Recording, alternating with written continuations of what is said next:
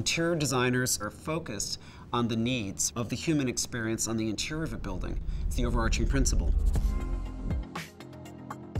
An interior designer is responsible to deliver much more than just aesthetics.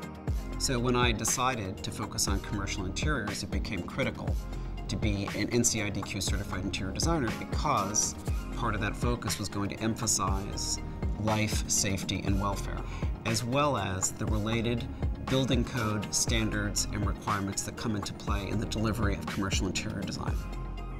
We're at 3 World Trade Center. This is the new headquarters for Group M. WPP and Group M were committed to moving to Lower Manhattan and being a part of the movement to revitalize the downtown neighborhoods after the advent of the 9/11 tragedy. As someone who experienced the events of September 11th firsthand, I take great pride in having helped our Group M client create and provide a vibrant space for a creative community, and the equivalence of satisfaction here is nothing short of a phoenix rising from the ashes.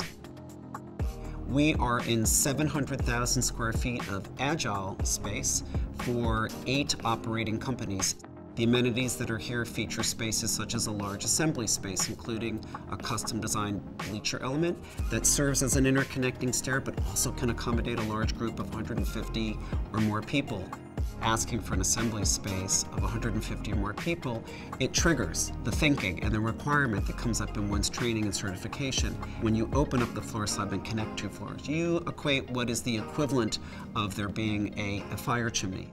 We solve that by adding a fire shutter in the middle of the 2-story space, which descends upon activation and then hits the midpoint landing, which is where it lands and falls, and creates the safety barrier. An interior designer is responsible to deliver much more than just aesthetics. If you're planning and designing space to be human-centric, it also needs to adhere to requirements for health, safety, and welfare, which means it can accommodate egress requirements, scale, lighting, texture, casual collision. And if we're considering the needs of a neurodiverse population, to give you an example, we're talking about the specific needs of a community like the ADHD group. We're thinking about spaces that are calming. They are free of distractions and require a higher level of visual consistency and acoustical isolation. At the forefront of your mind in every conversation about planning and design is health, safety, and welfare.